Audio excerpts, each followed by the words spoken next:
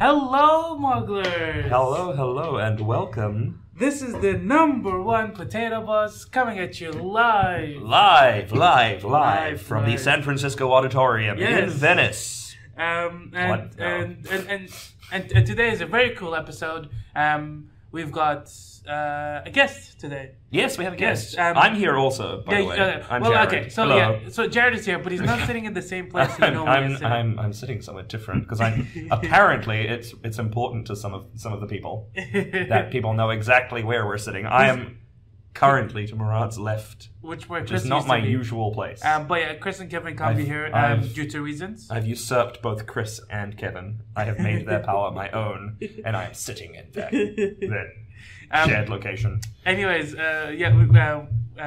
got a guest. We got a new, I guess you could say, a new member of the Mogpod family. Extended family. Yeah, I guess so. Today here we got Genesis Cisneros. Say hi. How you doing, Genesis? I love it. Hey, how's it going? Did I butcher your last name? It's Cisneros. Oh, okay. So I did butcher. Only a lot, Murad. Gosh. Okay, Genesis. So people that don't know, people know you in the community, but just recently you. For those of us who don't know. For the people who don't know, you just recently took on the mantle of being meme king, meme lord. Our meme lord for the Facebook page, right? So Genesis is handling our meme Mondays from now on. Yes. And Genesis. I'm sorry. I'm gonna just keep doing that. I hope you don't mind. Genesis. Oh shoot. Okay. Anyways.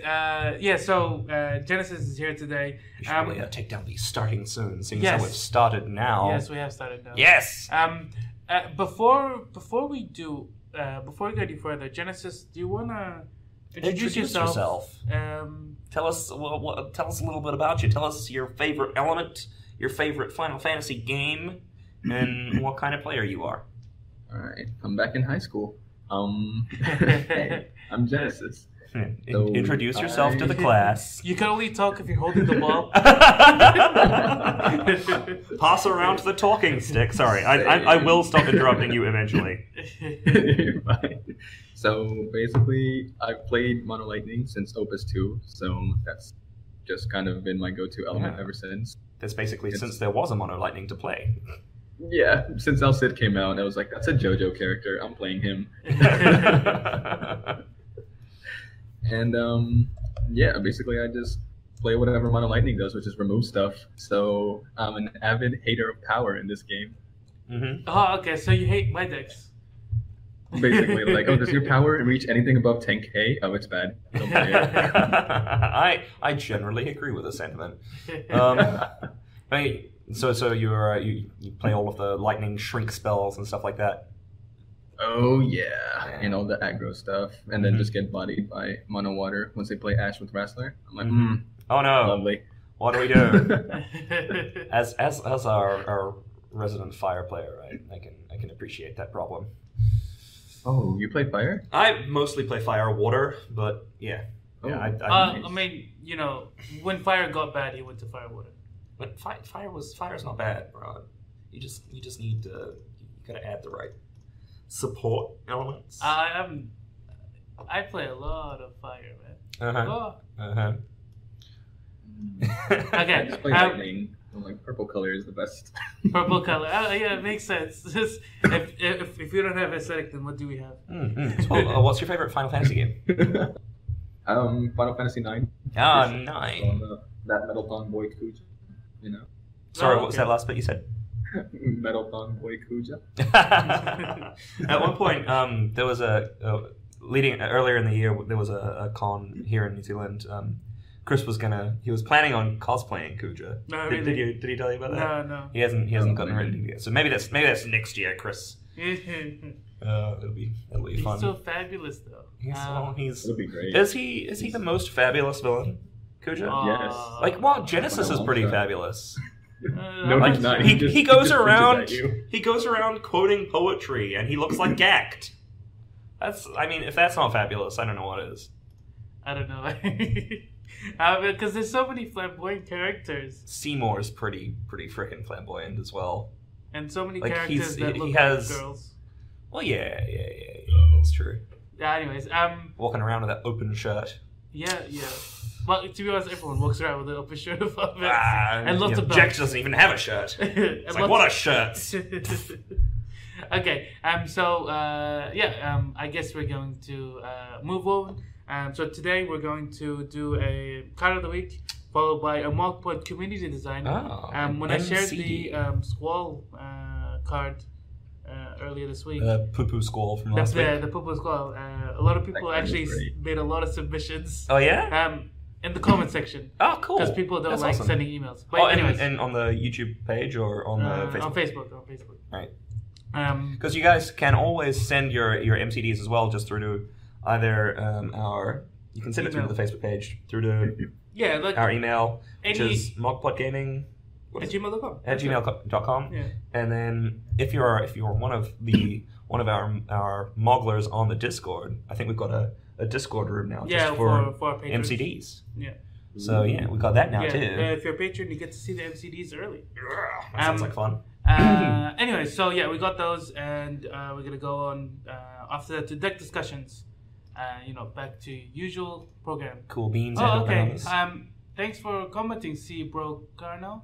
Aye. All right. Well, anyway. Anyways, so our card of the week. What do we have this week? Yes. Okay. Wow. So, why don't you start talking about it while I try to change the background? We thought we'd pick a pretty nifty legend in obviously the best element. We've got the new Fire Lan that we're going to take a look at this week. It is a 4-cost 8K Mirage Keeper. He's a forward. He's from WOF. And he reads, if you control card name Rain, Lan gets plus 1,000 power.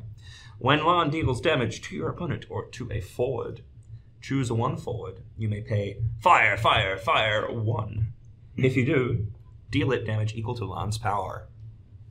So this guy's like 2 for 1 city, right? If you've got the backups up to pay for his thing. He's also like 5 for 1 city if you've got enough mana.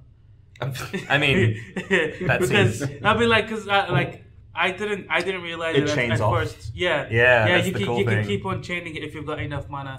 You gotta be like pretty deep down the mono fire rabbit hole if you're doing that, I think. Like majority fire. You have to be super fire tilted, right? Not super fire tilted, just slightly because 4 CP's a lot of CP.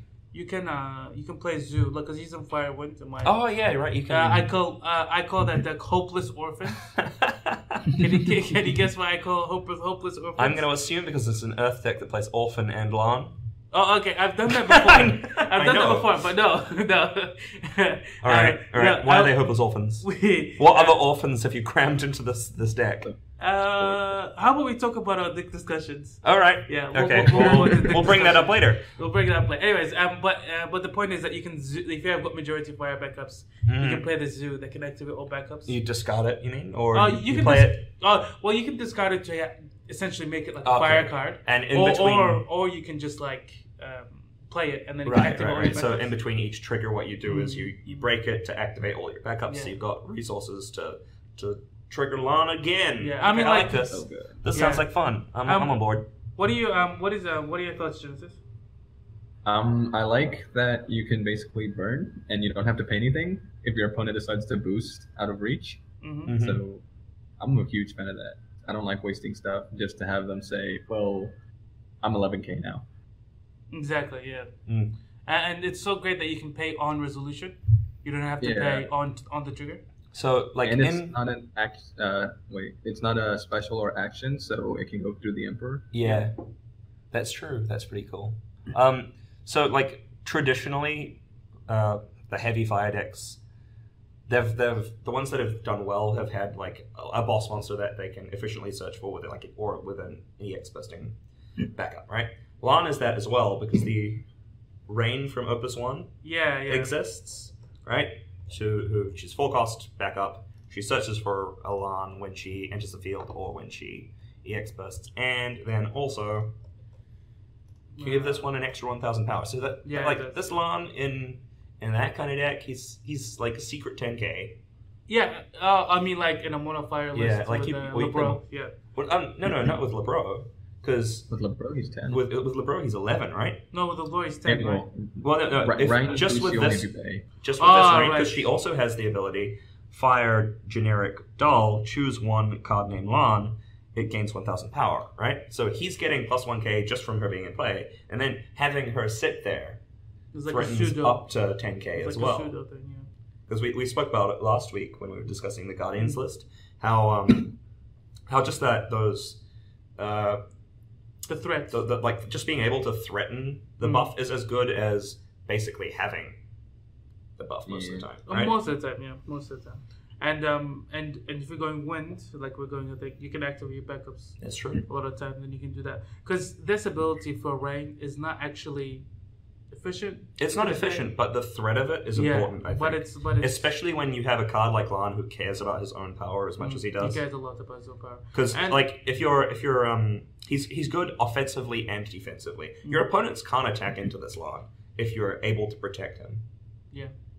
Like and then. But even if they attack into him and they're bigger, so to say, they can just let the attack go through, and then on the attack they can attack and deal damage to your opponent and then just kill that forward. No, that's true. With a power boost or something. Yeah, or you can just block and then kill the thing that he blocks.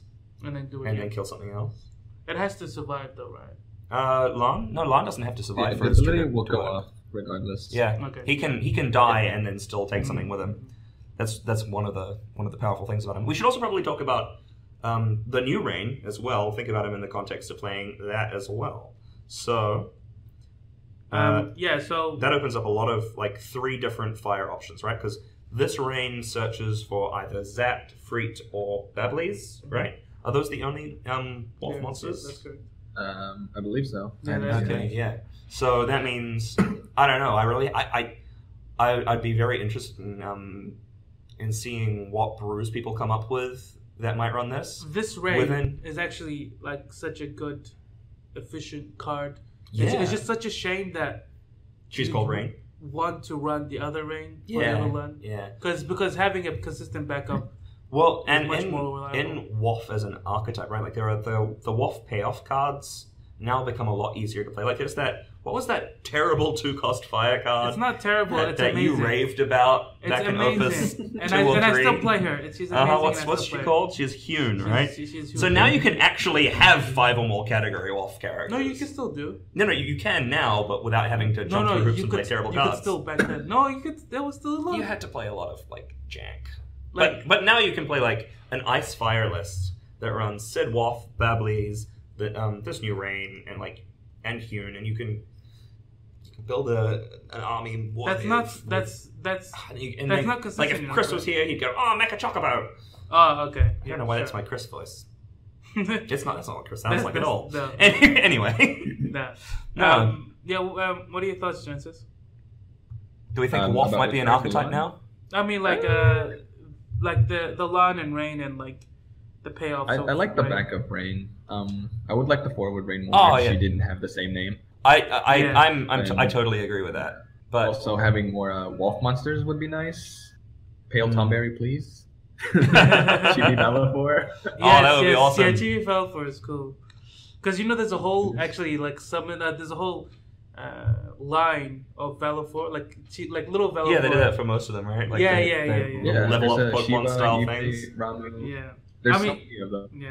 There's like an evolution. It'd be cool if they put like the middle ones in as well. I don't think that they'd do that. The only problem I see is that there's so many Final Fantasy characters and so little space in each set. Yeah. And so that's why they kind of like this Ramu and Shiva and Ifrit, they look very cool.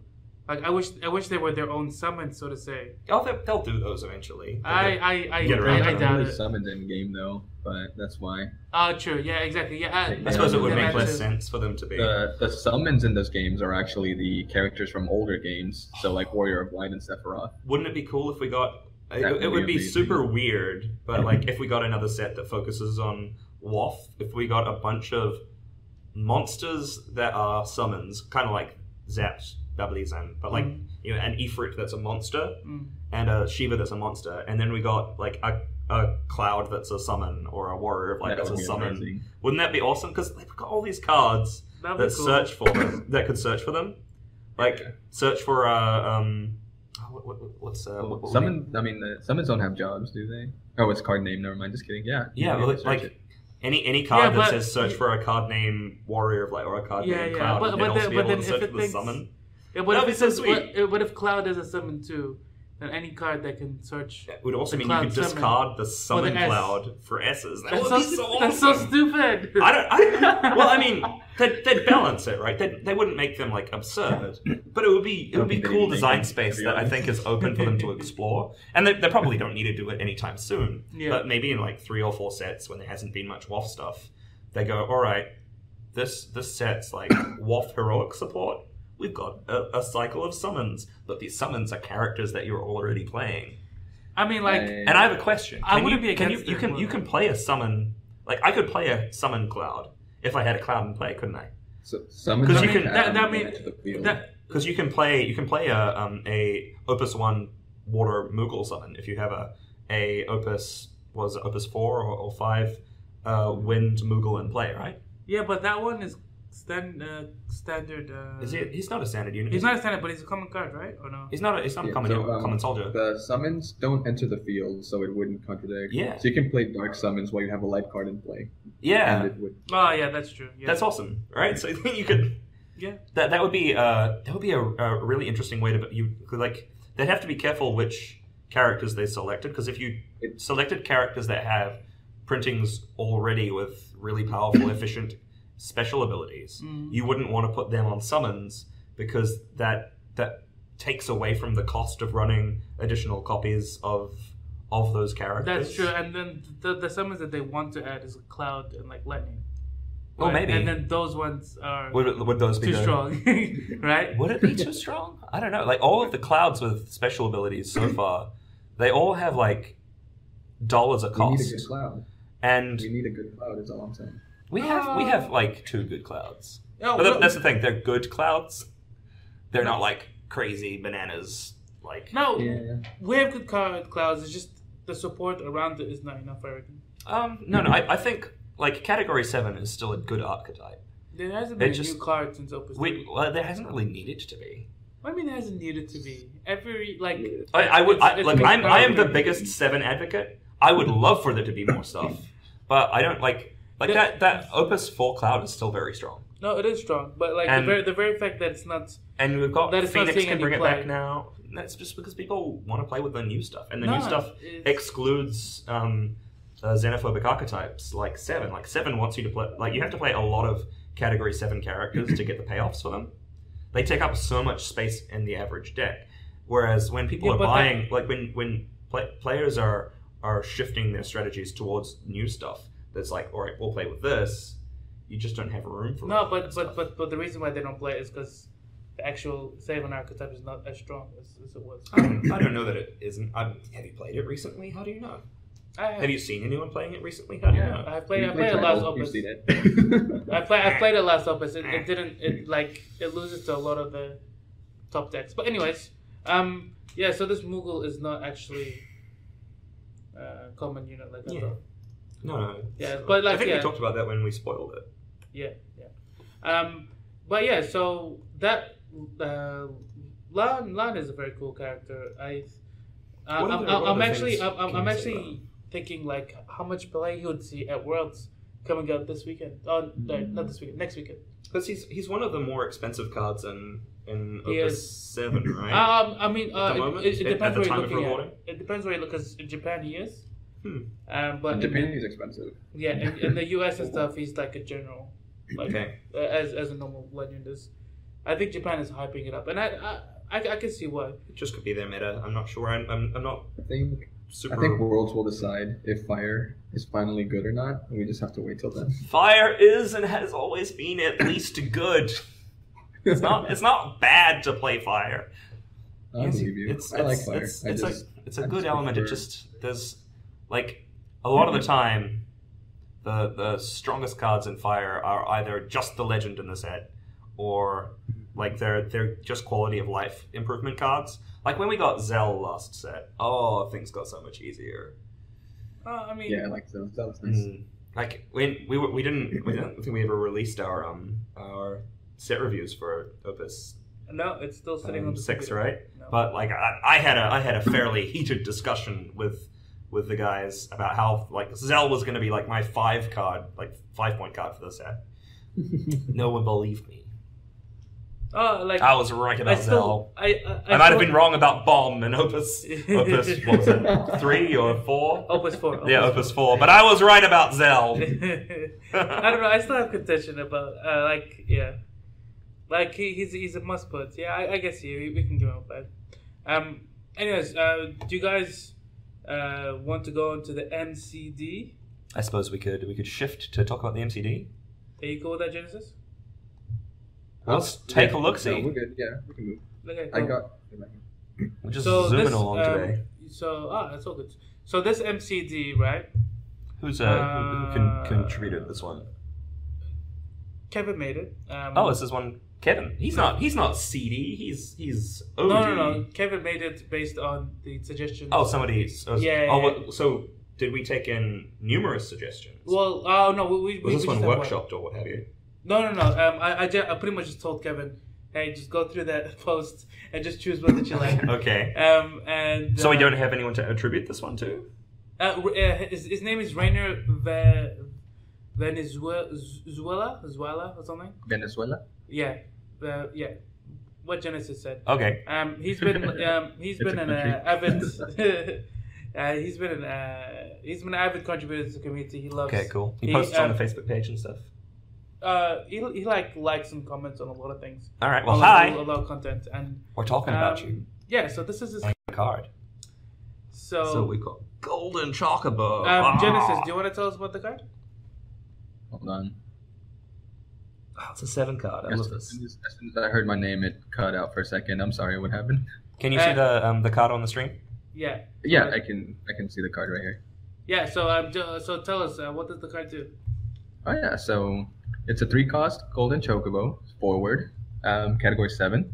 For each job Chocobo or card name Chocobo you control, Golden Chocobo gains 1,000 power. Special ability Stampede costs special plus 4 colorless. Until the end of turn, all the job Chocobo and card name Chocobo you control gain 2,000 power, haste, brave, and first strike. Oh, I love this thing. This thing's awesome. I love it. This is like the boss monster that the Chocobo deck has been wanting for ages. Oh, I think my only issue with it is the price. I think it could be cheaper maybe, but I like the card overall. I think 3 is probably as much as it can be. The price of what? The price of the card or the price of the special ability? The special ability. Oh, right. Yeah, because that's 6 cost for the special. Does it give it gives itself haste and all of its stats it gives as well, itself, right? Yeah. Because it is a job Chocobo. And you can find this off of like Fat Chocobo as well, right? You could. But like my thing is that if you want to compare this to Illawa's Illawa is minus 2k, which is better than plus 2k to your forward, and it gives haste to all of their forwards. So the only contention is the brave and first strike, and does that constitute? Chocobos are also Does that constitute a brave first strike thing? Well, remember, it's giving all of your Chocobos these keywords. Specifically, it's giving them first strike. Chocobos are cards that want to be in parties, so giving them all first strike is actually pretty relevant. I mean, like, when you're doing this, you're probably just going to attack one at a time, right? Maybe, but it really depends on the board. Yeah. And Chocobos are a very spammable job, right? You can have quite a few Chocobos out. Like, it's easy to build a board, like, through Chocobo Knight, through Fat Chocobo, through... Yeah, that's right. Like, you can have so many of them. Yeah. Yeah, and like so realistically, this thing's probably going to be like 10k most of the time. From what though? Just like from other Chocobos, right? Because it's Job Chocobo and card name Chocobo. It also gets the buff from Fat Chocobo. So it's already 6k. Like it's basically just a 6k, and then you just need a couple other ones out there. But it's not a standing unit, so it doesn't get buffed from Arc, and obviously you can have multiple. But it gets buffed from Maria. Everything gets buffed. Yeah, like so. I don't. I think this is cool. I think I'm a big fan of this card, and it's not just because it's a 7 card. It's I love it too. Yeah, this is inspired design. I like it. I just wish the special was cost 3 personally, because I don't know. I like 3 more. 4 just seems really expensive. I think it could even get away with S+2. It could, honestly. I think it's on a unique is a lot. Especially since you can only have 3 of this in your deck. You probably only get this once again. You can search for it as well with Izana. You can search for it. You can also search for Vincent. That's true. But it doesn't have unlike Vincent, it doesn't have a doll, right? So this is something in one turn. This can happen. You can play this and asset with I think relative success, relative ease. 7, 8, 9, 10, 11. So that's an effective 11 CP to play it on this turn and do everything. Yeah, you need to have 4 cards in hand and at least 3 CP to play this as well. You just chain into them, don't you? It's a wind deck.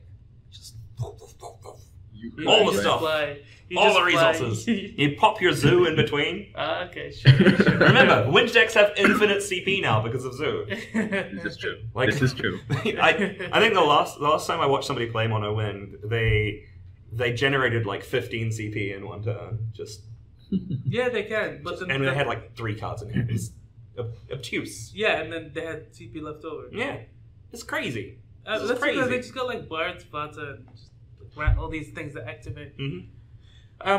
Yeah, but these Chocobos don't. Other than probably 5-drop Bards, they probably don't play any other activators. I mean, I like it. I like it cheaper just because Chocobos could use that push if you really want to make them that much better. Yeah, and I really. It's not like Chocobos are super good, so they don't need something good, you know. It's that's true. And I really liked that. And the new Heroes starter deck.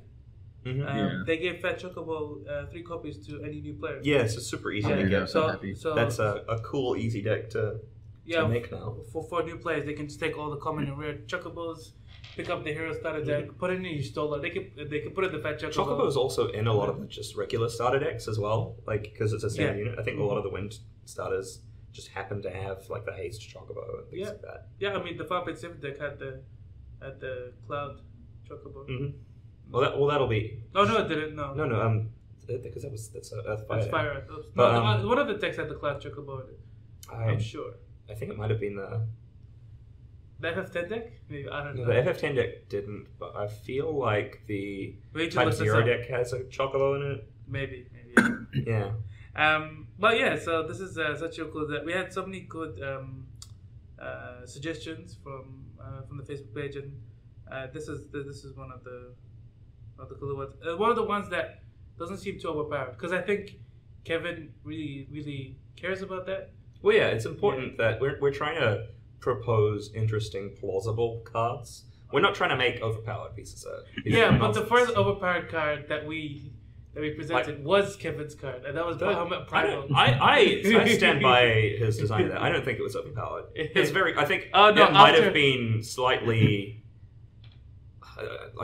there might have been a little bit of, because when we discussed it, we discussed what wording we think probably ought to have had, because I think there was a niche example that hadn't been thought of when Kevin was putting it together, but now when you compare it to Sin, and then it's when you look back at the Bahamut Primal that we made. He seems fine. He's no, it's super OP. It's look, Genesis. Do you remember the Bahamut Primal, or do you want to bring it up? Yes, that was Jesus. A whole bunch of we got a whole bunch of messages when we posted it up on the page. They were "Is this real?" And it's so many people thought it was real. Because it even said on the thing, Mogpod Community Design.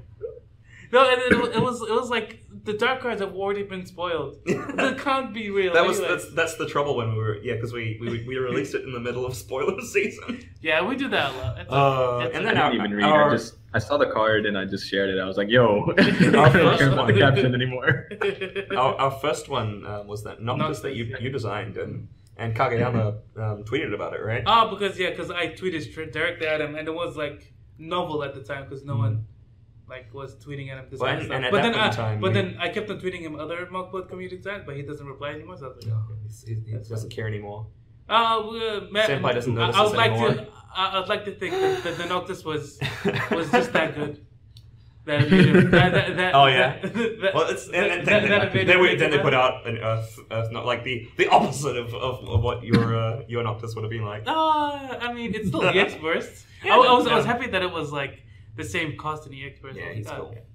even though the express for Noctis doesn't mean next to nothing. Anyways, so don't forget to send us your Mogpod Community Designs. Yeah, we're always real happy to. Jared has already put in the plug beforehand. Yeah, so just in case I've only just started listening, send them to mogpodgaming@gmail.com or through to the Facebook page or on any the social Discord media. server. Just basically, messages. Just throw ideas at us. We'll pick the ones we like and mock them up like this one. And then this one will probably go up on the Facebook page later today, maybe tomorrow. No.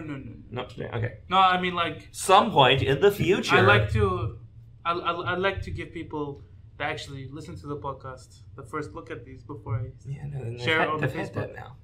No. Not everyone has the luxury of listening to this live. Oh, well, I mean, maybe they should just listen to us. Yeah. So,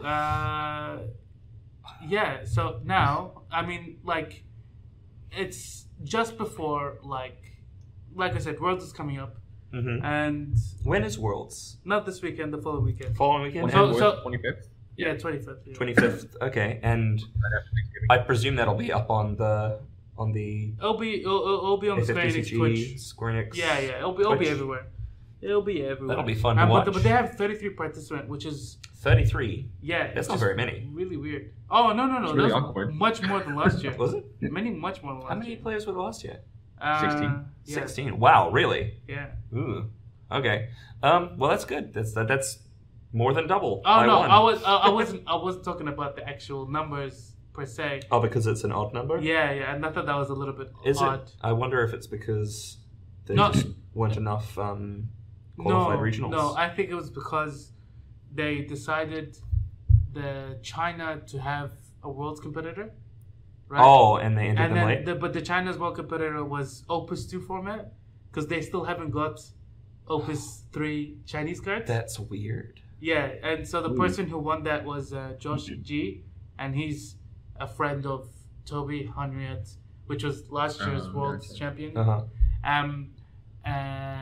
Yeah, so I guess he kind of just, because like he plays in the current meta, and he just went to China just to compete in there, and he won.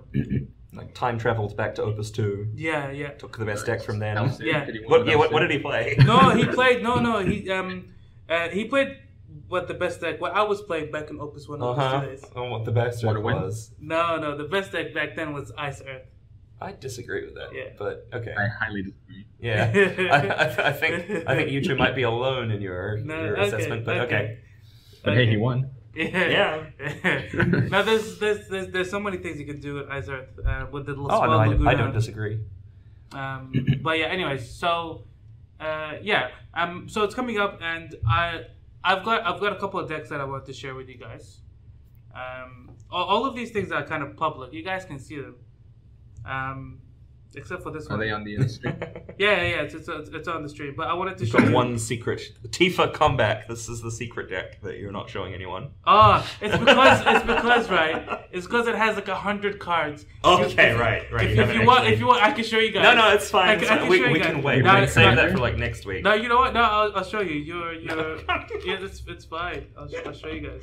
All right, everyone. This is Secret Murad deck tech. No, okay. This is. You get to look at his process before he publishes the deck. Before I cut everything. This is what it looks like. Look at the masterpiece.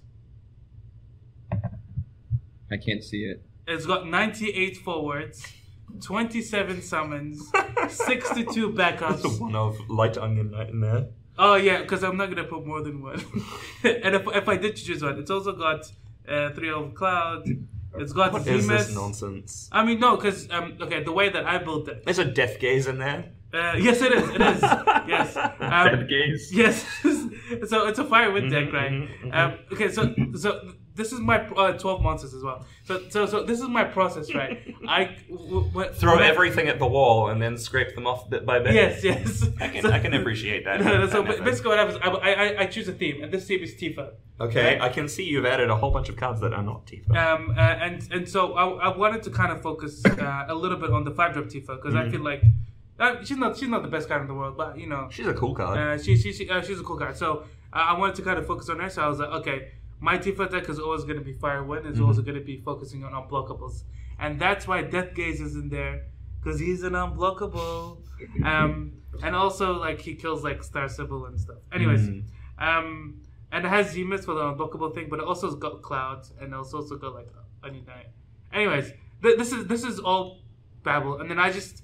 I go through all the Fire and Wind cards. I add them all. Like, every card that is remotely helpful or remotely will help, I just put them in, and then I go every section. I just cut it down, shave until I get at 50 cards. I bet you're gonna shave out all the Tifas. No. Tifas have to stay there. Tifas and Yufis have to stay there. Just play Commander. Just play Commander, yeah. It's like 100 card, singleton. It's only a matter of time. We're getting to the point now where the game could probably even support Highlander decks. And still have, like, special ability capable characters. Oh, you're looking at stream now? Sorry about that, Genesis. I can't give you the link for that, but I'll give you a link for the Hopeless Orphans that we're talking about.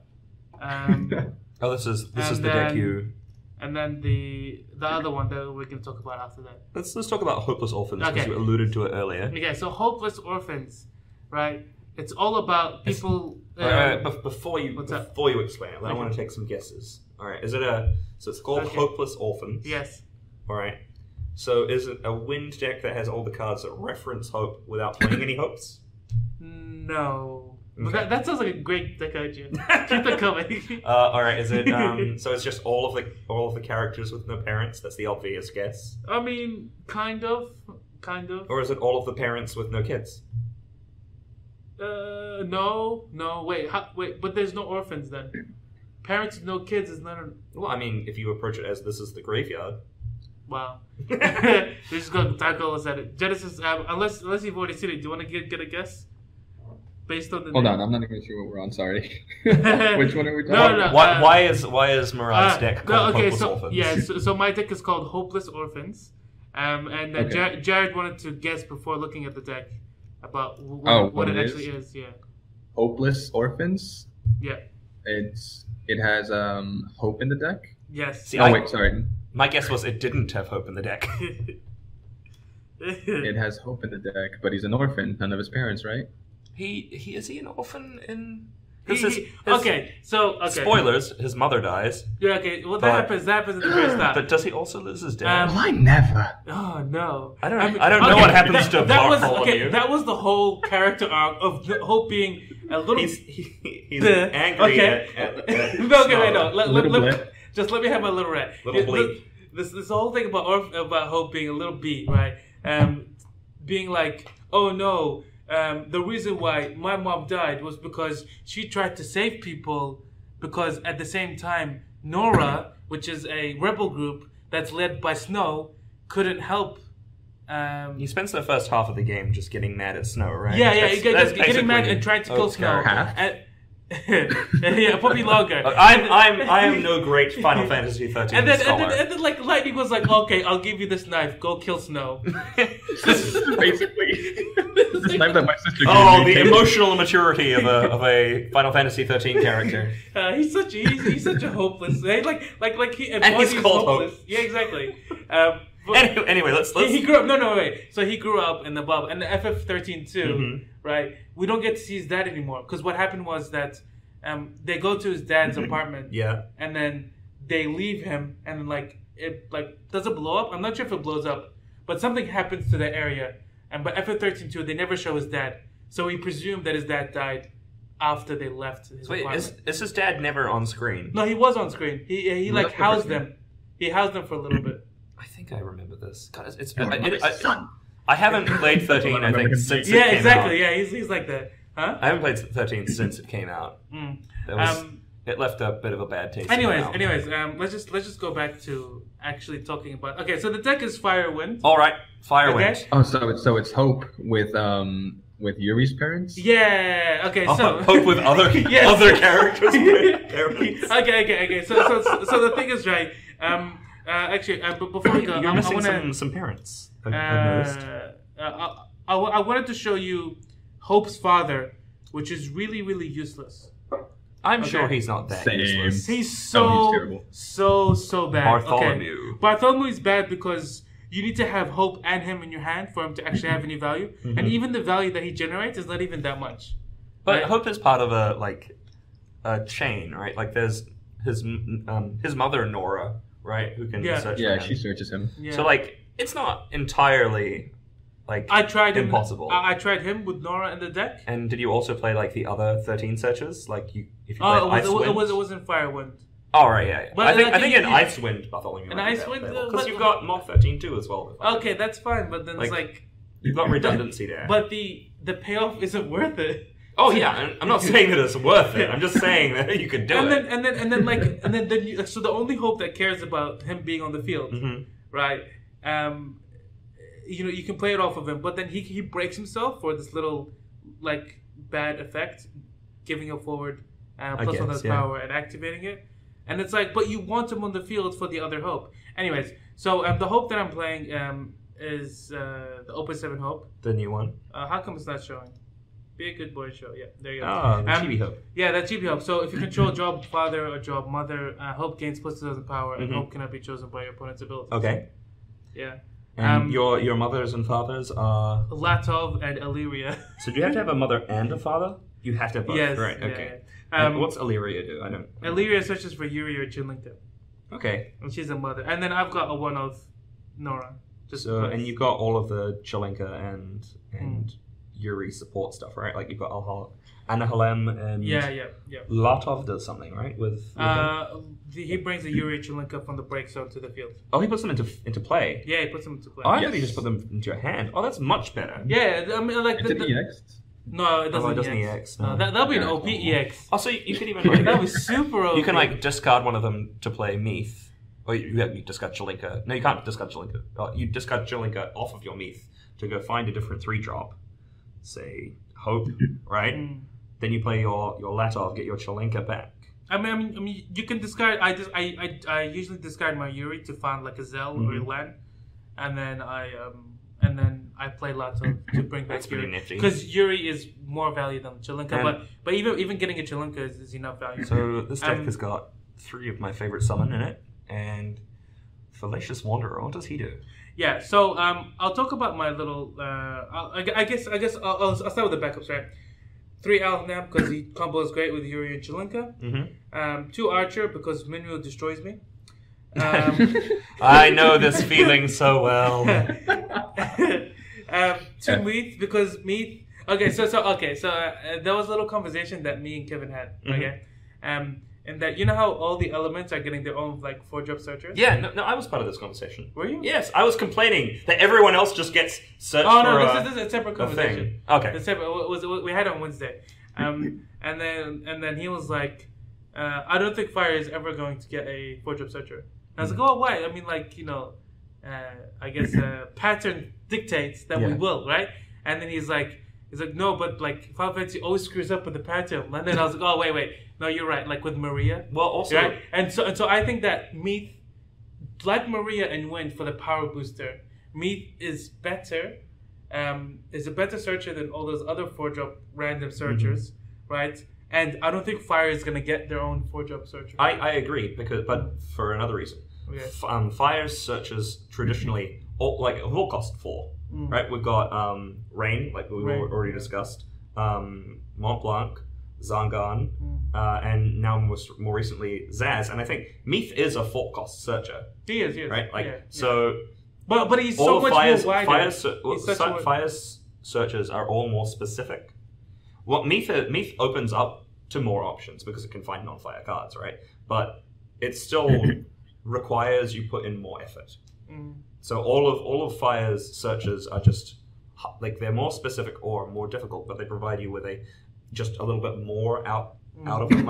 If we look at Zangan and Rain and to a lesser extent Mont Blanc, the one that searches for Marsh, they all also continue doing something once you've played them. So yeah. Genesis, what do you think about Meath? So our little meme in my community for meme was Fire finally gets a searcher, so we can search forwards of other elements. I mean, like, it's true though. Like, that's how versatile he is. Well, fire also wants to have things in their break zone. So Meath. I looked at Meath and I was like, oh look, another El Cid searcher. I love it. Meath sets up my phoenixes. That's all I need from it. You said Zangan. I'm so excited about Zangan giving an Earth Forward haste. Oh, that'll be so good. No, because don't you know the new Tifa is a 4-jump Earth Tifa, and that means that she's gonna get haste. It's been fire, wind. That would have been amazing. That would have been I'm ready fun. for that. Yeah, man. Tifa makes sense as Earth. Yeah, exactly. She's a martial artist, and she's traditionally monk, speaking, right? Yeah, it's martial artist. She's specifically not a monk. artist. Martial artist, yeah. Specifically not a monk. No, okay, no, excuse me. She's a girl. Excuse me. No. That doesn't mean she can't be a monk. Best job. It's a meme. It's a meme. It's a meme on Facebook. Oh, is it? Okay. Yeah. I didn't see this thing. Anyway. Anyway, well, let's get back to discussing your hopeless orphans. And then I've got one scholar, because scholar is generally it's like a breakable backup. And it's a good one, yeah. You got 2 Illyria, and the third mother is with the Nora. If you're not running Hope, then you just run 3 Illyria. And then you got 3 Rain, because I've got the 4-jump line in this, and it combos well with Zoo as well. And you're like majority fire, just barely, I guess, but you usually get it off. Yuri is both. Yeah, and then you got Latov. I didn't realize you brought them back to play. That's pretty cool. Yeah. The reason why he's 3, and the reason why I've got 3 mothers as well, is to make sure I always get like mother and father in the back row, so that Hope is better, right? And in this deck, you want to have 3 fire backups and 2 wind backups. The reason is because then Yuri is able to deal all the fire backups to do something, and then Al-Hanalim can still do ping damage whenever he needs to. And then you've also got Lan in there as well, so you want triple fire on your exactly. on your Yeah, backup exactly. That too, especially right? with your zoos. This is what we were talking about earlier. Yeah, it just makes sense. Like I was totally for the idea of like cutting the archers just to make more like fire backups. But the thing is, you can't. Minwoo is such. You can't afford to lose to Minwoo. Yeah. Like it's almost like an auto lose to Minwoo. Yeah. Almost. This deck doesn't auto lose to it because you've still got like you can transition away from your ping damage towards like just your big beef sticks like in Lan and Mary, I guess. And with Phoenix you can actually deal with Phoenix and Diablos deal with their board in a way that if you're playing Firewind, you have to play the 2 best summons in the game, which is Phoenix and Diablos. And they just do like so much work. Obviously, Diablos just sets up all the plays with Al-Hanam as well. And Phoenix, the main Phoenix target is actually Hope, because having a 9K that cannot be targeted by abilities is actually really, really annoying. Yeah, no, he's resilient. And so that's why I only have 2 of him. Now, I don't need 3 because he's like the main Phoenix target. I'm curious as to why you'd want Dark Lord in this deck, because like it's the best card. You can't play this Dark Lord early. Yeah. Because you're relying on hitting specific late game cards. And you can't play Dark Lord late because it's Dark Lord. No, okay. So this Dark Lord, right? Is he in there because he's a father? No. Oh, he is. He's a king. Yeah, no, but he's also a father. Yeah. No, I mean, the thing is, he's a recent addition. Okay, and I've added him. I haven't done like enough testing for me to want to keep him in. But he's a FFCC character, and do you know what that means, Jared? Oh my god. He deals slightly more damage because of Chelinka? Yeah, see? Chelinka gives things like to 1,000 more damage. So he now deals 4K? Dark Lord does 4K, and then if Chelinka is already on the field, because, Dark Lord is already on the field. That's so greedy, And then Al-Hanam can do another 2K, and then it's like, you've got all... That's so greedy. I mean, I like it, but it's greedy. I mean, okay, so the idea is you only need 1 Hope, 1 Chelinka, and 1 Yuri in the break zone. And then everything opens up to you. I presume you're playing Fallacious Wanderer for similar reasons, so you can like Phoenix it in and then activate your Al-Hanam? Yes. Right. Yeah. So you can go Al-Hanam, Phoenix, and Al-Hanam again, and then activate one of your forwards. How do you say that? Al-Hanam. He's just a tree squire. I'm going to call him Tree Squire from now on. He's a tree squire? I don't know. He looks like a tree squire. I thought it was a robot. Even though his job job is a mage. His head looks like a shoe. He's one of the few mages outside of Earth. Yeah. That is true. It's funny. I was recording a Japanese banned card list, The old chapter series. And was he on there? No, he wasn't on there. But the job, we were talking about jobs. Kefka, you said Kefka. There's a Kefka there. His job, it's literally buffoon. His job is a buffoon. Okay. What was the job? Kefka's job in one of the cards in chapter series is that he's a buffoon. Buffoon. That is awesome. I'm recording that. I'm not sure. I'm not sure when it'll come out because I'm still like editing other stuff. But it's coming soon, guys. A video on the banned chapter cards.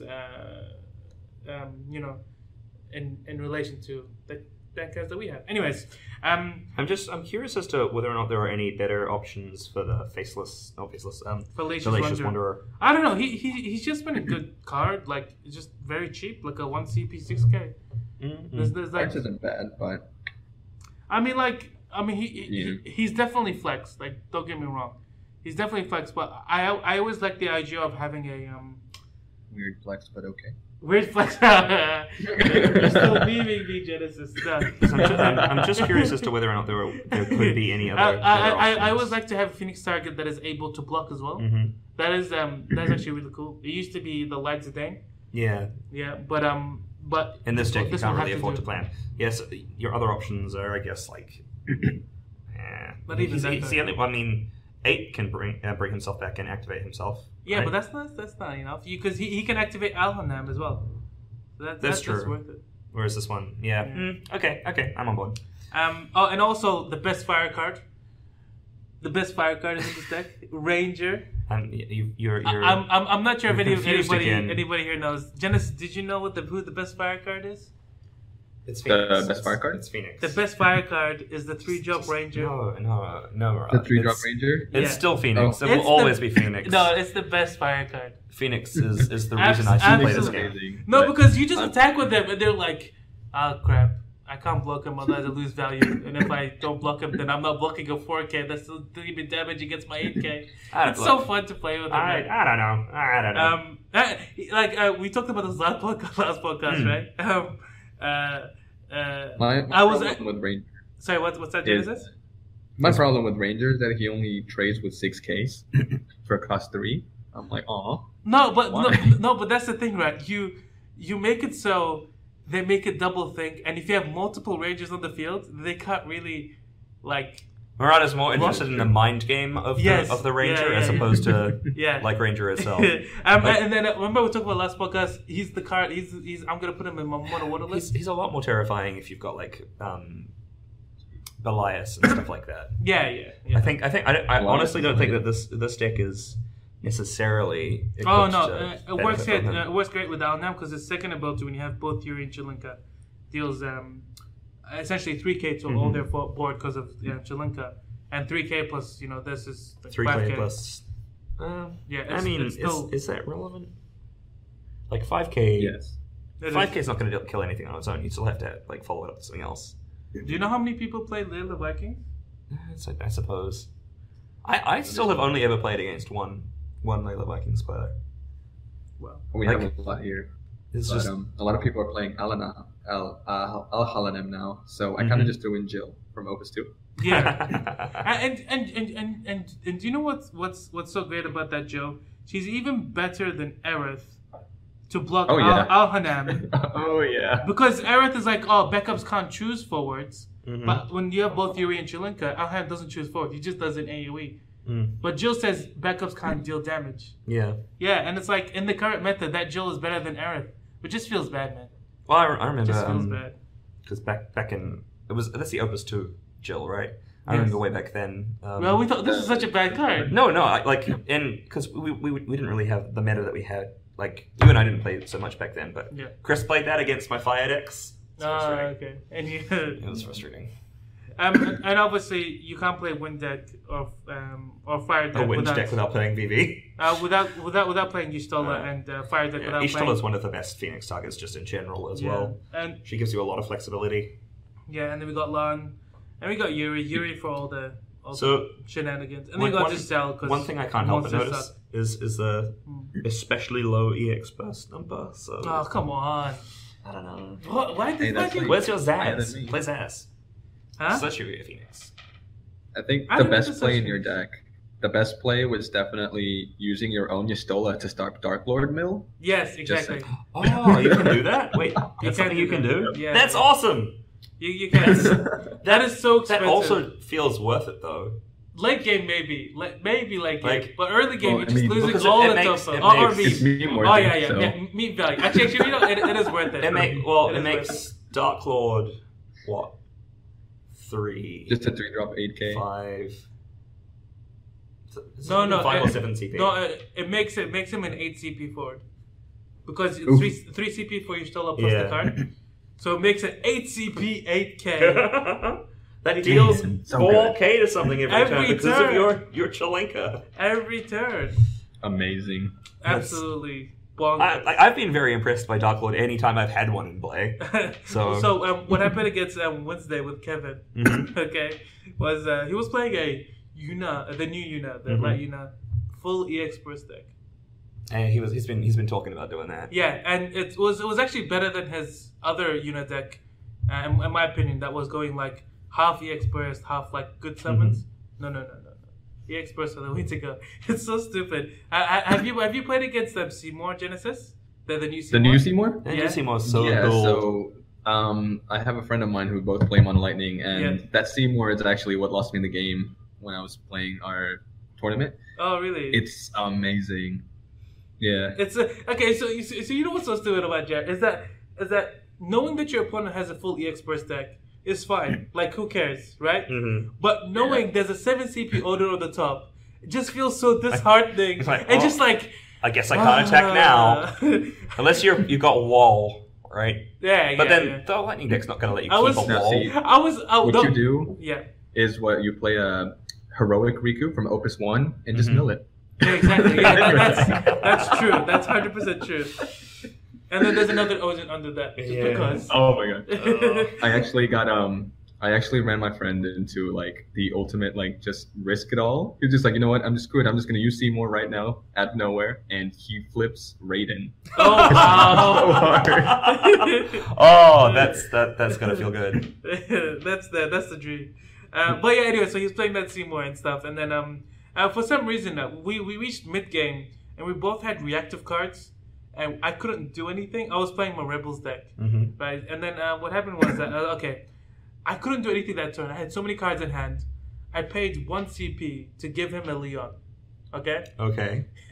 And then I cast a Phoenix to get back a Maria, but Phoenix doesn't say you have to choose up to. It says choose up to 1 forward your opponent controls. So you can choose 0. So I chose 0 forwards because he had no forwards, right? So I chose 0 forwards, got back Maria onto the field, dull, and got back a Leon, and passed my turn with still 5 cards in hand. Awesome. And it was like, okay, I guess I just paid 8 CP and a card for an 8k and a 5k. That's dull. That's very important. That's dull. So that's so stupid. It was just like a little awkward mid game where we both had a bunch of reactive cards. Okay. Yeah, I've played this deck a little bit, and I quite liked it. That's interesting. I've been curious as to what people might do with like Yuri Chelenka stuff. I mean, like if you're already playing Illyria and Latov, like why wouldn't you just put the New Hope in? You know, I guess. And then, like it's funny that he sort of exists to not be played with his own parents. I mean, I do have his mother here. So hard. He was actually going to be my third meme for this, just because of that. Oh, really? Oh, yeah. Don't tell the people all your secrets. Oh, you need to do like the what's that? No longer son of Bartholomew and Nora. These are my new parents. Yeah, maybe we'll do that sometime. Yeah. So, what do you guys think about this deck? Any thoughts? Any recommendations? Genesis. Play more Phoenix.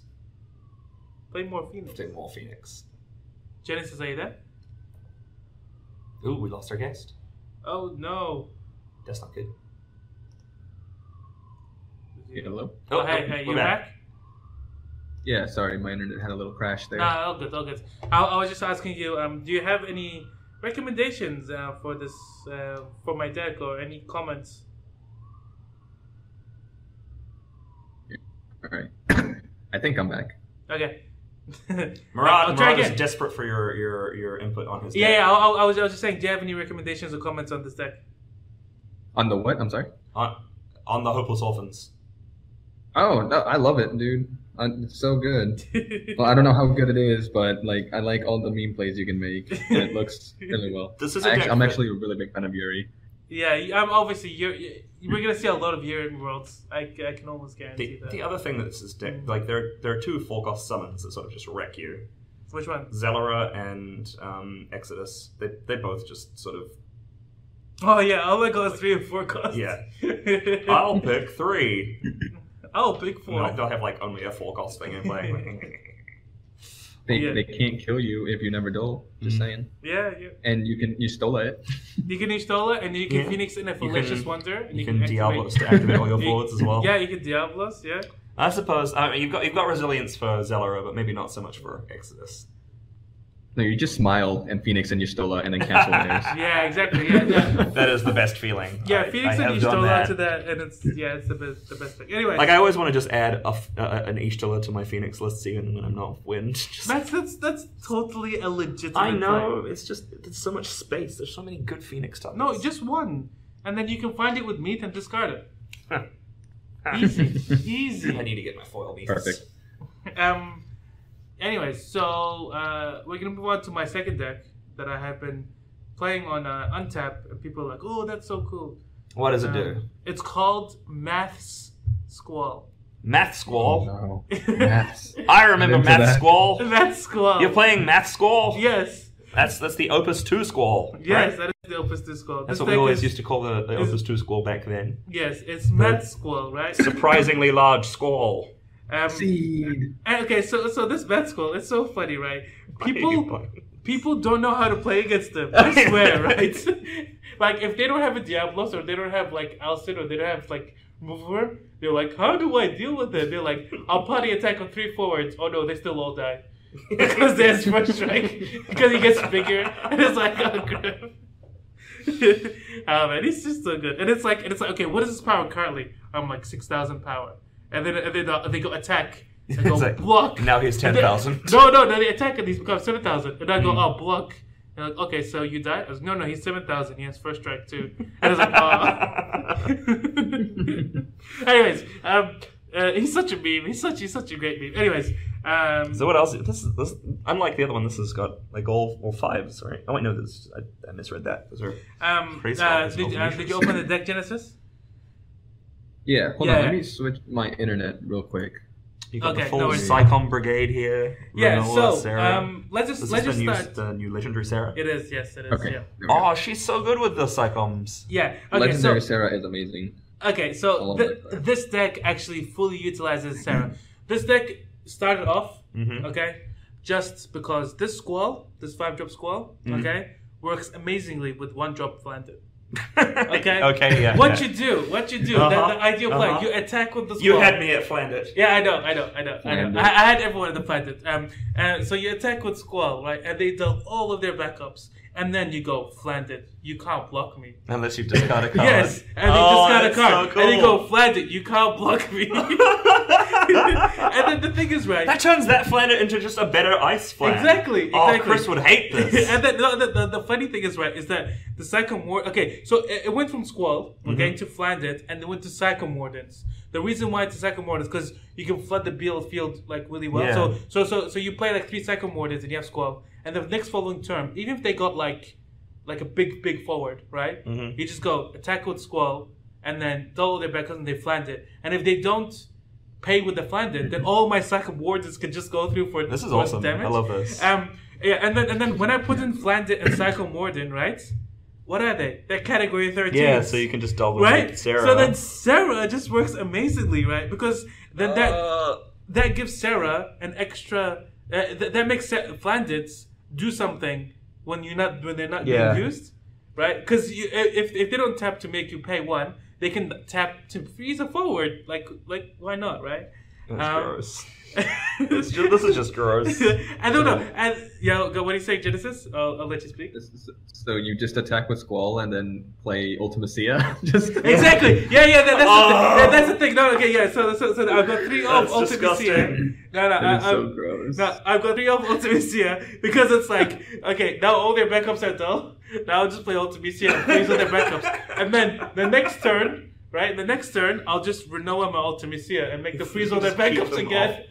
So you want to pay for my Flanders now? Yeah. And then the turn after that, right? I'll play Hellsburger and then they can't attack me anyway.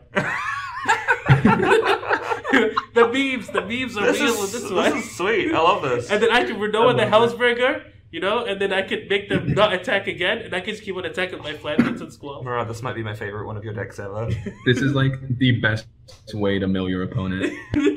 It's just so. Like what's in the discard? Sorry. Because there's a backup line is also super interesting. Okay, so Kate Sith has to be there because Squall is very liable to Diablos, and so Kate Sith because you want to save your Squall. Yeah. Your Squall does nothing when it enters the field, right?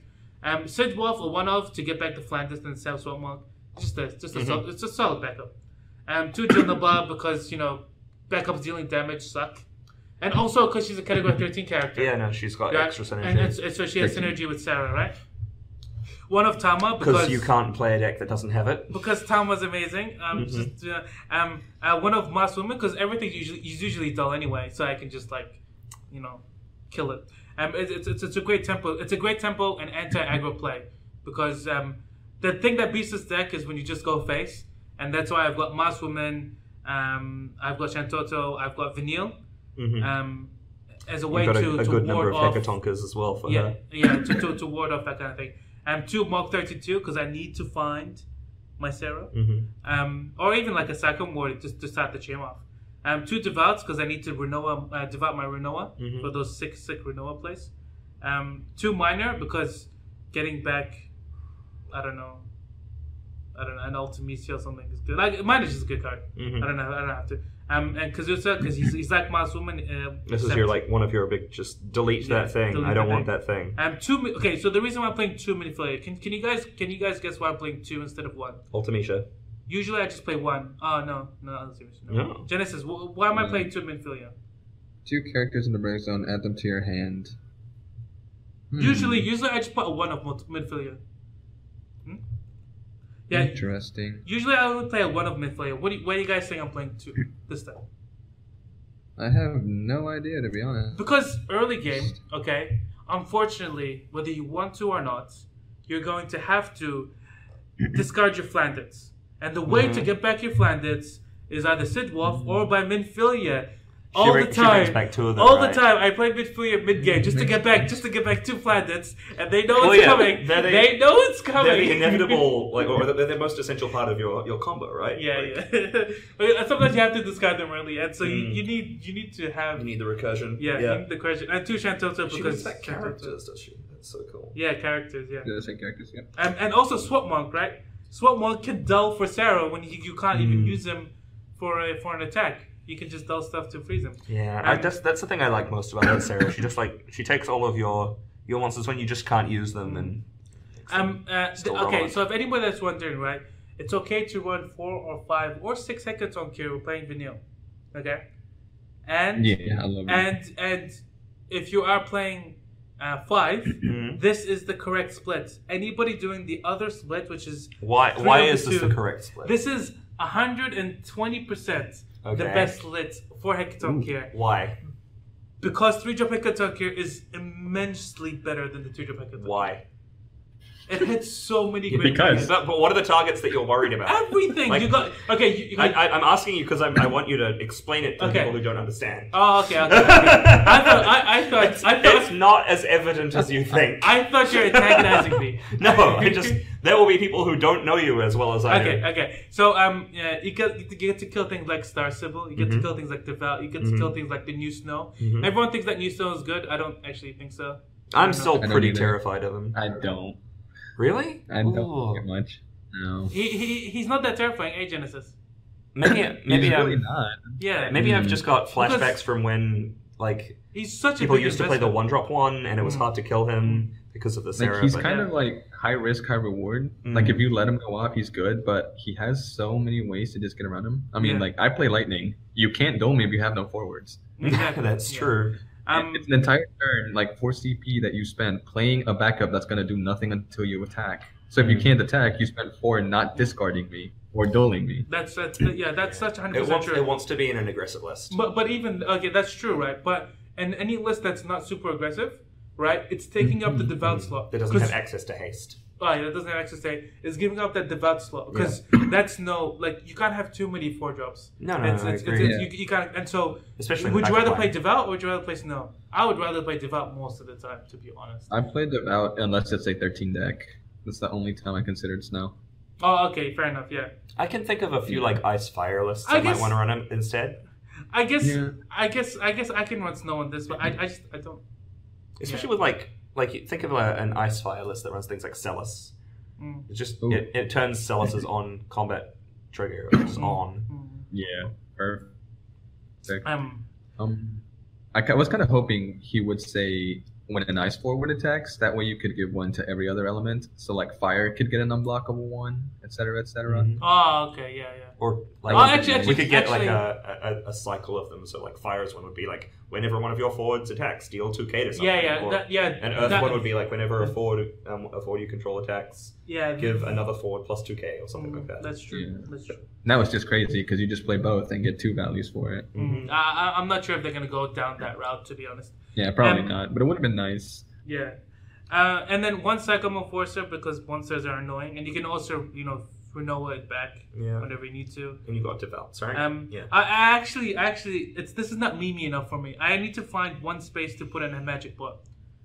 I need to find a space for the magic pot. Definitely. Because magic potting a Renoa, magic potting a Ultimisia is just value. Yeah, no, that's pretty scary. It's just value. Because so sometimes like you have an Ultimisia and your Renoa on the field, and you can't play Renoa and Ultimisia anymore. Then you have to like recklessly attack with them, hoping for them to block them. And then, I guess that's first world problem. Did you consider trying to find room for Laguna in this? Take out Cecil. The search for a squall. Yeah, I actually might take out Cecil for it. I'm not even joking. Alternatively, I could take out a backup for it. I've got 18 backups. Yeah, that's. But like you said before, two of them share Toto. Yeah. Anyways, what were you saying, Genesis? You said, Jared, I said. I was asking. Cecil. Yeah. Would you consider finding room for the Laguna? Well, Laguna from last set. Oh, the 3-drop one. So you can more consistently have squall. Yeah. See, whenever I put in that Laguna in, okay, I kid you not, okay, all the squalls go to the damage zone. Okay, I'm not even joking. So you're not playing him out of superstition. I took him out. And I started drawing all the squalls. It just happened. It just happened. I think probability might not be the best reason not to run him. Just going out on a limb. Maybe you could probably still find room. Maybe. I don't know. I don't really want to find room, to be honest, because you're just gonna draw the squall naturally. I suppose. And like it's not until you've set up anyway that you want to hit him. So yeah, because playing him early is just like it's pretty hard. But yeah, I played this. Backup Renoa. Oh, backup Renoa. Yeah. And then Hecatonk carry your own Renoa. I feel like that. Yeah, exactly. Well, that's the thing, right? Hecatonk, you can Hecatonk your own Shantoto, and then Shantoto again. That's so cool. I love that part. Because they're like, I'm not gonna fear Shantoto anymore. I guess I'll go all out. For the same CP, if you're doing that, you should just be playing Deleter, right? Which Deleter? The break a backup Deleter. But then Deleter just gets killed. Yeah, but then that takes up a forward slot. Like this is. I guess you're playing this anyway, you know. Well, I suppose so. Wait. If you're playing that, right, it's gonna get RFG the Shantoto. Yeah. Yeah, but so's everything you've got in play anyway. And Hecatonka doesn't get RFG, but the Shantoto, it's done its thing. Like at least you had a forward for a turn. We're trying to waste CP. No, you do it at the same turn. Oh. Yeah. Oh, I guess. I really want Square Enix to print a Renoa for backups. What do you mean? Blinker backup. Yeah, Blinker That would backups. be pretty cool. That'd be so cool. They probably will do at some point. Really? Like, it's a card they could print. I don't know. Only a matter of time. I mean, like, eventually you run out of effects elsewhere. They're kind of printed. Yeah, but then it has to be... Like, assuming the game goes on long enough, they'll print that effect. It'll have to be super overcosted, don't you guys think? I don't think so. Because of Shantoto, right? So, yeah, probably. Sin exists. I was like, oh, yeah. Huh? Sin exists. Yeah, but Sin, like, deals your opponent damage. So, doesn't take up space in your backup line. But it also kills Renoa. I think 5 cost is good, right? No? Maybe? Which one? Doesn't do anything else? 5 cost. Is it a backup or is it a forward? I guess that's the other question. Probably forward. It would be interesting if it were a backup. Maybe, yeah. Well, actually, like, we do kind of have this already. We've got the new Yargrosh. That's true. I mean, because he only costs 1, you probably have CP left over to. Yeah, and you can play it off Shantoto. Mm-hmm. Yeah, that's good. Yeah. I like Dolma, and that way you don't even have to draw another one. No, actually, no. The problem there is that you can't do it when you're full backups. So when you have all 5 backups, you're still. Yeah, no, that's why I think they put it on a backup. The way that I balance having something that blinks a backup is by putting it on a backup. Yeah, maybe. Because then. Mune is only cost 2, right? Or does she bounce? She costs 2, but she draws you a card, so she kind of. No, yeah, but like she only bounces a card 2, or any cost. Any character. Okay, yeah, so that works. Like banish Shantoto, draw a card, play it. Yeah, people do that all the time in the water, wind, earth monster decks. No, it's a legit thing. It's a legit thing. I can't be a rebel and play Opus 1 Riku to return all your backups to your hand. Yeah. There we go. And then just pitch them all for Shantoto. Those are the real plays right there. Right there. It's amazing. Yeah, so what do you guys think about Matt's Squall deck? I'm super into this deck. This is so cool. Any recommendations? What would be other than maybe finding room for Laguna and the Magic Pot? Magic Pot. Yeah. I think I like Magic Pot, but I can never find room for it in any of my decks. Magic Pot is legit. Magic Pot. I had Magic Pot Ultimate BC, Magic Pot Renoa. But yeah, so yeah. Just having I like it. I think it's fun. Did you want to you could probably find room for maybe the new Vanille? Oh, I've tried it.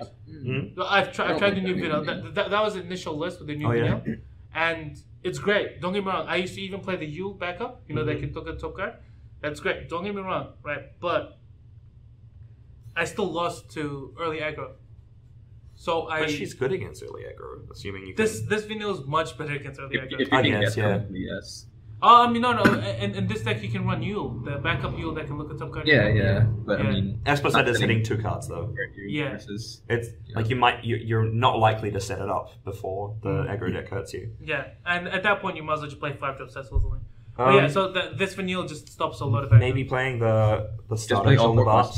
Just because then you got. Okay. So that idea has been made by. There was a list that we were looking at. Yeah. Not last week, but the week before. No, by Jeff, one of the local players, and so the idea with that deck is to run, just 1 Agrius, and like 1 Fusoya, and all the other cards 4 cost. So you play Merlweb, right, to find the Agrius, right, and then you play the Agrius, and then you can play Fusoya from your deck. Yeah. Value. And then all of your Vanilles always. Yeah, and then all your Vanilles just 4 cost. You don't need to run any shenanigans. So that's crazy. It's a water earth. It's occurred to me a thing that I think I would change in this. I would maybe I know that this gel's good in the current meta, but the EX bursting one that card lets you develop against the aggressive decks. I wouldn't use just need this to buy unless your time. meta is heavy on the burn. Yeah, so that's something that I would probably swap. If people are listening and they're wanting to adapt it, definitely, 100%, and their meta isn't full of backups that deal damage. And if you want to go even more meme, right? You can go like Amidar, and then you can run like Amidar's pretty cool because Amidar can be tapped for Sarah, and then you can go like Lightning, and then you can play Lightning off Tama and Shantoto, and off of the snow that you're putting in the deck as well that searches for lightning. Yeah, exactly. And then the Amidar can search for that. I've made a deck with that already. It's so greedy. That's perfect. It's so greedy. Yeah, I heard the word. It's like, and then we're going to play this lightning card that we otherwise cannot put into play. Yeah, one of the initial versions of this deck actually had the lightning backup. Oh, of course right? it did. And it's so funny. I was like, hey Kevin, come look at my backup. Like, isn't it beautiful? I said this last week. I think I remember. Yeah. It was like lightning, earth, ice. Okay, so that's the only change that I think I do notice, like, I'm also considering EX bursts 1 and special ability. Special ability is 1. And that's the one you want to cut from it. Yeah. The Cecil's becoming and they're both in the same card. Oh, they're both Cecil. Because like this is out. One of the problems I always have with like decks that have to set up like this one is you're gonna take damage. That's fine. So you want to have like some comeback effects. With you've like I told you got enough anti-aggro, Vinyl, Masswoman, Shantoto, Kazusa. No, but you don't get anything for free in this deck. That's fine. When I've tested it, it's actually not that bad. I'm sure it's not, but like that's something I would play around with. Like I'd get over the you must include Tama in all of your decks clause that you. Tama is amazing. I know, but if you useful. turn like that and the 2 Jills into like the starter Jill Nabat, maybe Ram. I'm okay changing it to starter Jill Nabat. I'm even also okay to maybe adding Yule or something. Which Yule? Starting Yule. I really like the new Yule. The new Yule is just like search for a Ford. That you'll draw next turn. Yeah. Why don't you just run Mobius? 1 more CP and adds to your hand value. Yeah. I guess. But it's not a 13 character. Huh? It's not a 13 character though. No, it's not. No. So, like in this list, I think. The thing is, the things that you dull is actually Flanders and Swap Mugs. And this, maybe like the Psycho Borders. I've dealt the Psycho Borders to free so many times. I wonder if Mustadio might be better than Masked Woman. You just like EX Burst. I do because I like playing this kind of deck. Yeah. Right, and I play a lot of. All right, I'm going to take like 4 or 5 damage before. But Masked Woman is so much better tempo. I don't think this isn't really a tempo deck though. Yeah, but tempo is super important in this game. No, but not in every game. Like this isn't a tempo list. This is a control list. Maybe the other thing I would like to might change the Hausberger to a 5-drop Dark Kefka. 5. Oh, and that would be cool because he'd help you find and I'll be able to find my Flanders. It also lets you do something else with your Flanders when, like, you attack with your. I don't know. See, I've tried that strategy before. One of my initial builds with this was playing all the Flans, so the Ice Flan and the Earth Flan, and it had 2 Dark Kefkas. And the idea, the winning condition of the game was to have all those Flans and then tap the Dark Kefka and make them all forwards. But people just kill the Dark Kefka all the time. Yeah, but then they have to. Well, they always do, and it's like he's the sort of card that you have to answer, and he is just going to die like that. So, but that's not the end of the world because he's net you a card. No, it's fine. With the rest of your strategy. It's fine. Yeah, but like Hausberger, the memes though, no one plays Hausberger. You can play Hausberger and bring back a Flanders. I lost to it in our box tournament, so I hate that card. he's super. I field, and then they just play that in response. Yeah. And it's like, I can't win this turn. I love just playing it and nuking my opponent's break zones. Break zone, yeah. Like, yeah, that's what they did to me. Yeah. I couldn't Zemus anything anymore. I was like, no, my outside. No. That's not meme enough, Genesis. You should say, no, my Kate said. My Kate, so you're right. I could have done you for 1. Oh, come on. No, ZV saying a Kate said this is like max value, man. Max value. And then hasting the Kate set and attacking. Amazing. No, the other thing is whatchamacallit. You lost to a 1K. It's 2K. It's a 2K.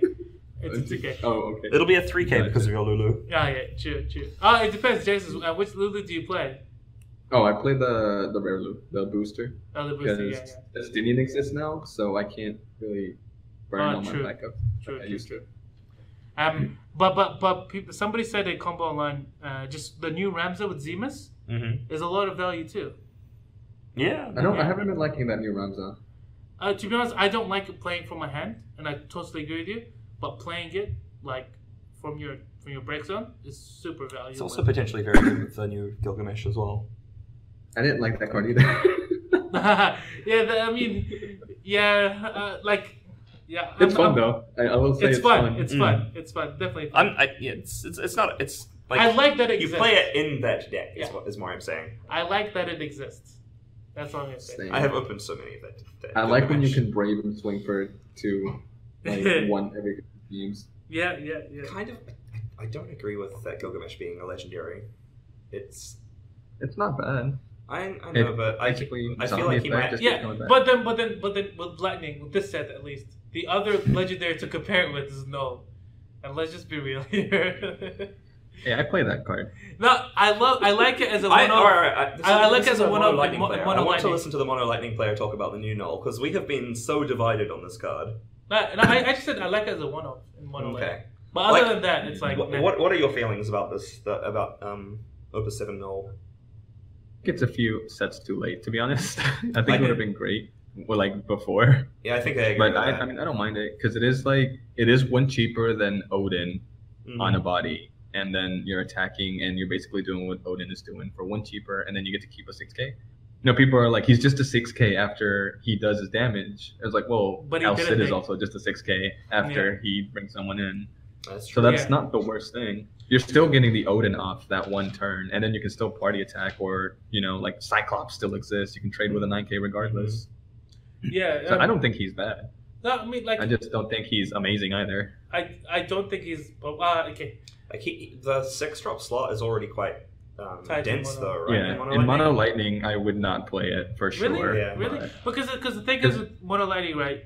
I always feel like you always need that extra thing to kill a problem folder like Y'shtola, right? Like, say you have an Exodus and you want to play X, but you can't, right? You can just play Adia. You just play, yeah, I guess so, yeah. Adia is the same cost, and she's EX. Yeah. And she doesn't have to attack to do it, so they can't respond. You don't have to, like, you give your opponent fewer opportunities to stop you.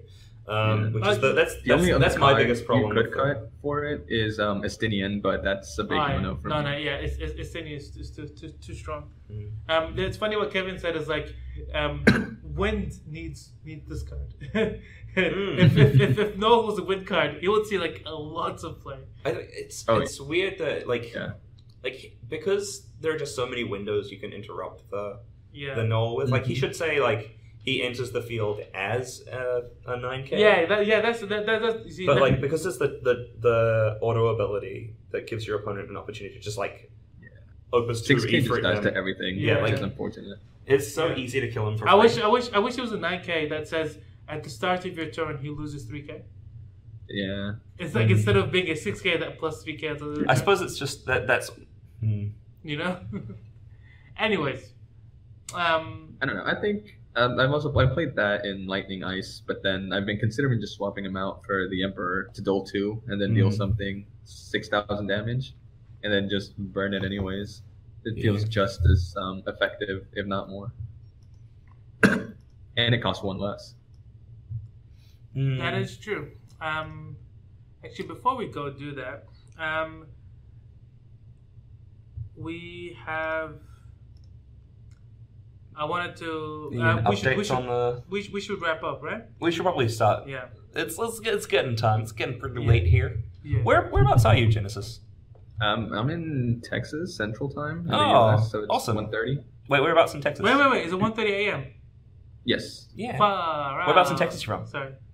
Dallas, Texas. Oh, cool. I was actually just in Texas early in the year. I was in Houston, and we went down to South Padre. It's a fun time. Oh, nice. Genesis, do you know that Jared is also American? I am an American also. High five. Jared's American? Yeah. Oh, nice. What's up? Do you live over there now too, or? Yeah. I went back and forth growing up. Yeah. Gotcha. See, I'm actually Mexican, but now I live in the States. Yeah. Okay. Anyway, so it's a fun time and at the moment, then, huh? Oh yeah. We are not a politics podcast, though, so let's keep talking about video games. I'm just gonna wrap up and just guys remind you, tell your friends, tell your parents, tell everyone, tell your cousins. The giveaway Tell everybody. The giveaway is ending next week. Next week? Yes. So we'll be announcing it next week? Live? On the podcast? Live? Tune in, folks. Ooh. Live? No, not live. Tune in next time on Dragon Ball. Oh, wait. Just kidding. We can do it live. Yeah, we can do it live. Screw it, we'll do it live. Yeah! All right, so we're going to do the draw next week live somehow. So next Wednesday is when it's going to close, right? Mm-hmm. But Friday, we can draw it on Friday. Oh, well, we should probably announce it on Friday. How are we going to draw it on Friday? We're going to put all the names in a hat and then rip them out? No, it's push a button. Push a button. Yeah, and then it comes... Get a fancy Mogpod winners button. I'm still not 100% sure how to do that because as soon as you push the button, it comes up with the name and their email address and stuff. We probably shouldn't do that on stream. Yeah, exactly. So we probably have to do it off stream, but we'll figure it out. So guys... Just present it. What? You could just say the name. Yeah, we could and just. Yeah, but then people. I know what's gonna happen though. We'll think that it's not streaming that screen. You already. No, but my problem with that, right, is that people are like, oh no, you didn't do it properly. Well, I don't know. Makes sense. I don't think anyone's going to accuse us of impropriety. Anyways, but also don't forget, guys, to send us your questions for question 1 and 2. Yeah. I mean, we might have even discussed Murad's favorite backup this podcast. Are you sure? If you were, well, yeah, I kind of tried to hint at it. Anyway, if you were paying attention, you might have heard us talk about it. Anyways, question 2: what kind of future content you'd like to see? We actually love those suggestions. There's so many good suggestions. Yeah, it's been really helpful. We've been looking at a lot of these. These sorts of things. So, one of the suggestions we got was, can you have more guests? So we got a guest. Yeah. Oh yay! I'm here. We got follow us on Facebook, Twitter, YouTube, Twitch, podcasts on iTunes. And also, if you'd like to support us, come support us on Patreon. Yeah, and become an official Mogler. An official Mogler. You have been inducted into the exclusive ranks of the Mogglers. And then you have access to our Discord server and which are legally distinct from Moogles. Yes, exactly. You're actually legally distinct from Moogles. Obviously, if anybody's watching. If you've got any content creators that you want to add to this page, let me know. Yeah, let us know. I think I've added most people, but I think there's still a few people that I'm waiting for them to be a little bit more consistent. The objective with the site is to more just be an overall community hub. Sure, it's got a lot of our stuff on there, but we want to get as many eyeballs on as many interesting Final Fantasy trading card game content creators as we can, because that's just growing the community. We want to grow the community, and the more people interact, the more people watch each other, the better everything gets. So I've also added the banned cards in FFTCG here for constructed. Yes, all of those banned cards. Yeah, a lot of them, man. How many? There are the whole 2 of them. No. There's 3. You've got the other one, Genesis. And title series, Jesse is banned. So there's 2 buttons on this one. This is constructed. This is title. And then we also got a how to play title format. We also added official FFTCG merchandise. This list was actually provided by Quanqui. She has, I think it's a she. Yeah. She has this board. When you click on here, you'll be able to know. And she puts all the FFTCG merchandise. She sometimes streams as well. So go visit her. And we also got here new to Final Fantasy visit here kind of thing where a wonderful person in the community, Miles Greb, he's probably known about talking about the jobs and about being girls and stuff. Like Tifa. Like Tifa. But he's actually written a wonderful article about all the different Final Fantasies. On his that own, article's great. On his own blog spot. Oh, sweet. And it also includes a Final Fantasy TCG. So anybody that I know a lot of people that play Final Fantasy TCG that haven't played the game, haven't played any Final Fantasy games before. This is a great read to know where to start. Yeah, where to do. And there's it's a lot. It's quite stifling because this franchise has been around for 30 years now, right? Or is it 25, 30 years? No, it's 25, 26. I think it's 26 they right just now. have the 30th. No, they have the 30th anniversary. Oh, sorry. Yeah. Okay, 31 then. Last year or this year? It was last year, right? Yeah, so last year. So 31 now. There's so much stuff. Yeah. Do you want to play one of the main games? Do you want to play one of the spin-offs? Guys, I'm so completely in love. There are 2 movies. Yeah, I'm completely in love with Final Fantasy 2 because of all of its little tidbits. Oh, no. All of its little tidbits about its production and Also, there's actually a Japanese book on it as well. Do you guys know that? They do. Yeah, they release an Ultimania with every one of them. No. This is like an actual novelized. Oh, really? Novelization of FF2. Yeah, they have novels of 1, 2, and 3. They're that's cool. pretty good. Right. Yeah. So have you read them? I've read the first one. I've not read 2 and 3. Because I've tried finding the actual full translation for 2, but somebody's currently trying to translate it now. There's also I noticed I was just looking at random. Asked a friend what it said. Yeah, fair enough. I was just looking for a random Final Fantasy swag. I was thinking about making prizes for our locals. Yeah. I came across this. There was a Type 0 manga as well. Yeah, there is. Yeah. Which is that's kind of cool. They also have the manga for, I think it's 14 or something like that just came out last summer. Oh, really? There was one for 12, but they never actually finished it. And the 12 manga got really dark, and they just cancelled it. Ash lost an arm in it. Oh, really? Yeah. Oh. We don't have much time to go into it. There's so many weird stuff happening in FF2 novel. So you don't even imagine. It's probably too R-rated for this thing. Anyways, it doesn't matter. So go recommend this resource page to your friends, and I guess that's about it. Genesis. That's us. Do you want to say bye-bye to the viewers and the listeners? Other than our Meme Mondays, is there any other content you throw out into the void? Oh, well, I've actually started talking to one of the mods in the group, and I was going to start trying to see if I can keep the statistics of the current meta. Oh, that'd be cool. In a page. Yeah, I was going to start it maybe and see if I can keep track of it. Now that we're in off-season, it should be a good testing time to get it through. So hopefully by the time the game picks up again in the next competitive season, it'll be something that we have consistently keep. Okay, so are you in a conversation with the FFX people that? Yeah. Well, I was just gonna use their lists, and I was gonna ask them see if anything. But mostly, I was just gonna take the decks that are 20 plus participants and try to keep a meta revolving around that, and then sort of a smaller local meta, kind of like Emmanuel Padilla did it back for Opus 5. I still have to keep reach him out to see all the specifics, but it's something I'm gonna start doing hopefully soon. That seems like a great thing. Kind of thing. Yeah. That seems like a great thing to put on the website. Wink, wink. No, yeah, for sure. Anyways, thanks for that, Genesis. Do you want to say bye-bye to the listeners? Y'all take it easy. Have a great night / day / morning, wherever you're at. /1 a.m. /1 a.m. Okay. So, Jared, anything you want to say? Well, thanks for listening, everyone. Okay. So, the Mogpod hosts, or at least half of them, and Genesis are out.